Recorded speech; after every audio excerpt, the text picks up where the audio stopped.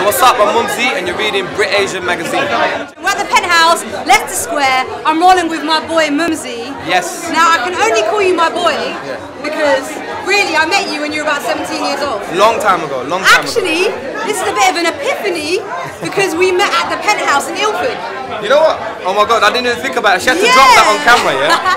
Yes, Penthouse Part 2. I met Mumzy at the Penthouse in Ilford when he was dropping his first tune, Jump Up. Yes. And you know what? On the radio, whenever I'm on every day on drive time, I feel to drop that tune because I know you've had your One More Dance and Showgirl more recently, but I love Jump Up. You know what? Jump Up was one of them tracks where, you know, when I was starting up on my own, it was a vibe, you know. But then slowly, when things started getting a bit more professional, when I got signed and stuff, I kind of moved on to the whole pop, R&B, urban thing. So whatever works. It's true, and for those of you who don't know it, it goes like this: jump up, everybody jamming in the party, yeah! Let's go, man. See, I don't forget that. So you've come a long way since Jump Up. How do you feel you've evolved as an artist?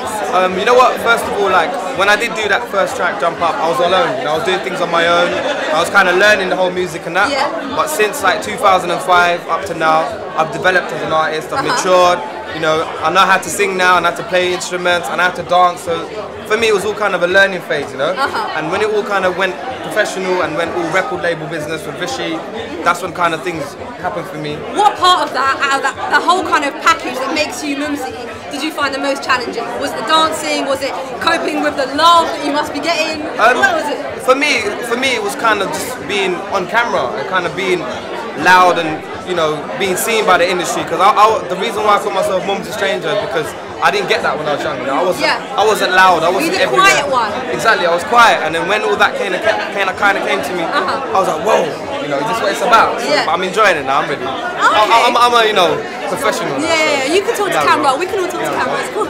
Exactly. Excellent. So Showgirl's just come out.